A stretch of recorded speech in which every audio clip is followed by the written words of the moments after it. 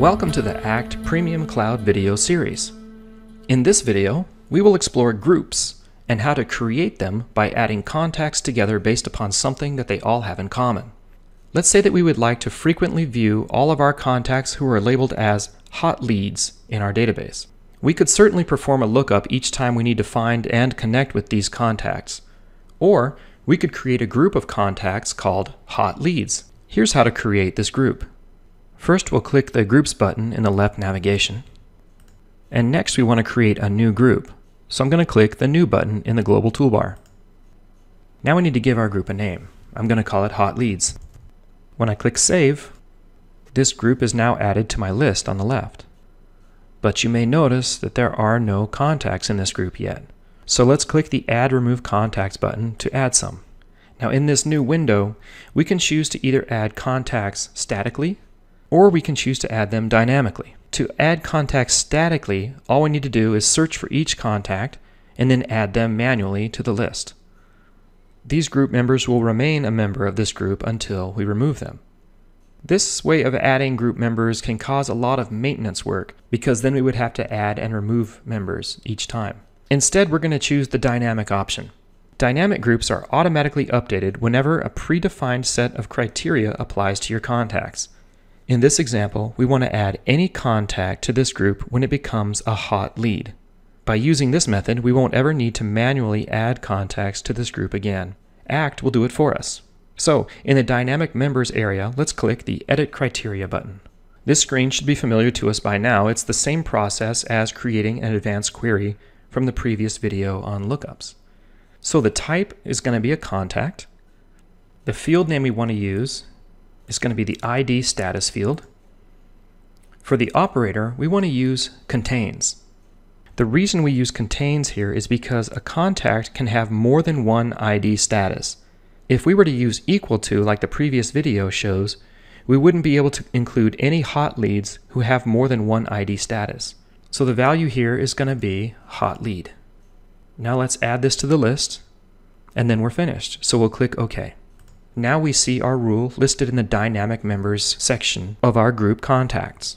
So let's click OK.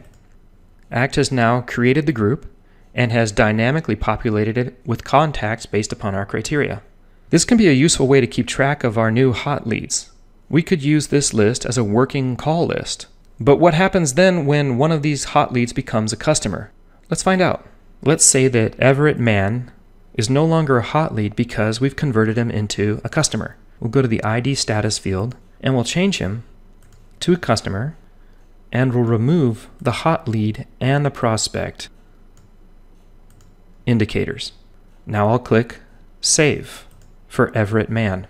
If I go back to my groups area and I look at hot leads, I'll notice that Everett Mann is no longer in the list. This shows us the value of creating a dynamic group.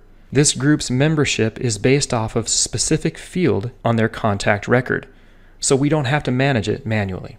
If you want, you could create another dynamic group called Customers, and this group would then contain all the contacts whose ID status included the word customer.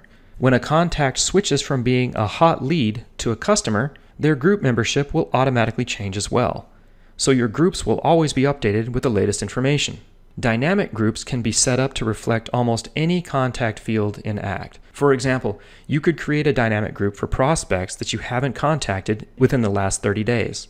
This group would automatically add new members on a daily basis, helping you keep track of those prospective customers before it's too late. Let's take a moment now and look at some of the tabs for groups. The Activities tab shows all the activities for every contact who is a member of this group. This can be a convenient way of viewing several contacts' activities in one place, rather than having to look up each contact individually. This might be especially helpful for your new hot leads group. The Opportunities tab shows us all the opportunities for each contact who is a member of this group. This will help you get an overall view of where you are in the sales cycle for all the members of this group. The same thing can be said for the History and the Notes tabs. You'll be able to see all of these records for all group members in one view. The Documents tab, however, does not roll up all the documents for each individual contact into the group. Instead, it allows you to have separate documents that apply to the group as a whole, not those for individual contacts. The Group Address tab is useful if this group is a club or charitable organization that has its own mailing address.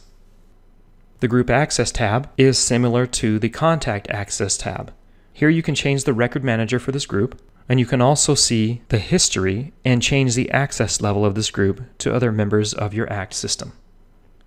Use the Subgroups tab if you want to create a subordinate group within this one. For your hot leads group, for example, maybe you would like to split them up by geographic regions. That way you could assign different regional sales reps to be responsible for each of their hot leads subgroups. The Lead Capture tab is a feature that allows you to get leads from your website into ACT as a group, which you can then reach by using ACT eMarketing. We'll discuss this feature in a future video based on ACT eMarketing. This concludes this video on getting started with groups. In the next video, we'll look at companies and the differences between groups and companies in ACT.